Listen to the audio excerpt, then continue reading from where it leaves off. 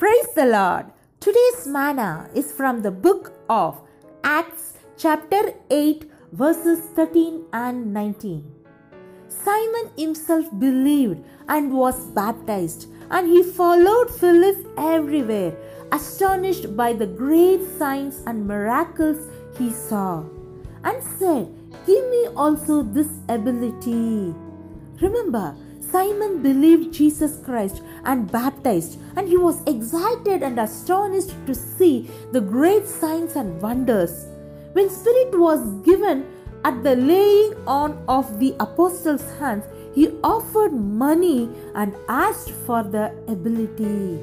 He was a man who had practiced sorcery and amazed all the people. He boasted that he was someone great. And people paid their attention and exclaimed, "This man is rightly called the great power of God." So it is very obvious that he was very famous and great in the past. And in his past experience, he was able to achieve through his own ability. And he carries same mindset even after accepting Christ. And he wants to continue to be famous and great in the midst of the people. Maybe there is nothing wrong in his desire, but motivation behind his desire is not correct. Our mind can be renewed by meditating the precious, living, true and active Word of God, which will transform our mind. With a new transformed mind, we will not rely on our own ability. Because of living an active word, our faith level will rise.